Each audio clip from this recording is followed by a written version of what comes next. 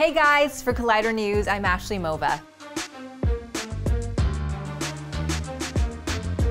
The news keeps getting better and better out of Star Wars Celebration Europe, with one of the bigger and more popular reveals coming from the Star Wars Rebels panel. Series co-creator Dave Filoni saved a very special trailer for the fans in attendance, where in the footage, none other than Grand Admiral Thrawn was revealed to be a part of the Season 3 series, officially adding the popular Legends character to canon. The first trailer for Star Wars Rebels Season 3 landed with thunderous applause from the fans in attendance, and it had everything to do with the addition of the blue-skinned Imperial officer. Grand Admiral Thrawn, a character created by Timothy Zahn, was made the central villain in the novel Heir to the Empire, which was the first book of a popular trilogy published in the 1990s. Thrawn, a Chiss, is a rare non-human Imperial officer known for his intelligence and ruthlessness.